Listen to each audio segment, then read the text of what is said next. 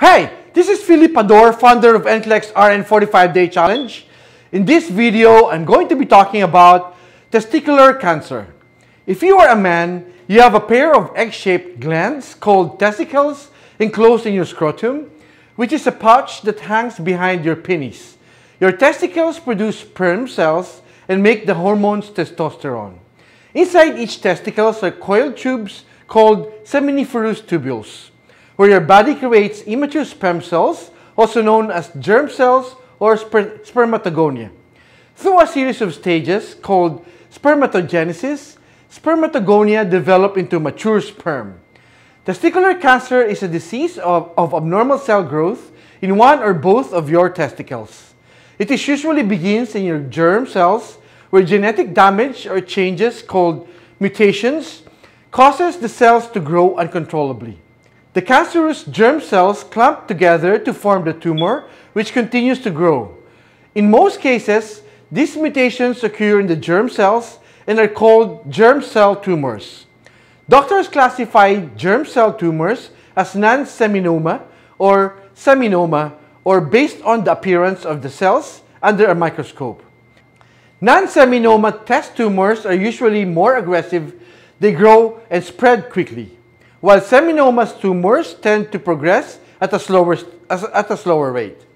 Symptoms of testicular cancers may include a painless mass on your testicles or testicular pain or swelling. If you have a testicular cancer, your doctor may recommend a surgery, chemotherapy, radiation therapy, or a combination of treatments based on the type of stages of your tumor. The treatment will begin with the removal of the cancerous testicles through a radical inguinal orchiectomy. For these procedures, your surgeon will make an incision in your lower abdomen. Then, your surgeon will remove the testicles from your scrotum. The surgeon will close the incisions with the sutures or surgical staples. Next, your pathologist will analyze the testicles to determine which type of cancers that you have and to plan further treatment.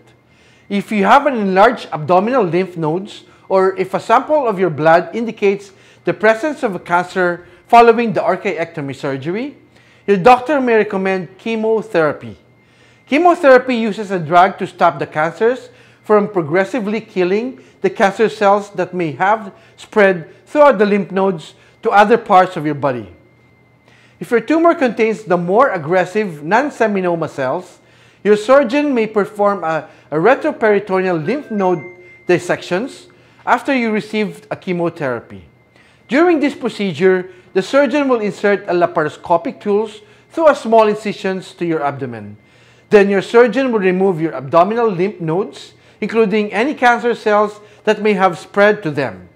If you have a seminoma tumor, your doctor may recommend radiation therapy or radiotherapy, which uses a high-energy X-rays to kill cancer cells only in the treatment area. During this procedure, your doctor will direct external beam radiation therapy at your retroperitoneal abdominal lymph nodes. The radiation beam will kill any cancer cells that may have spread there.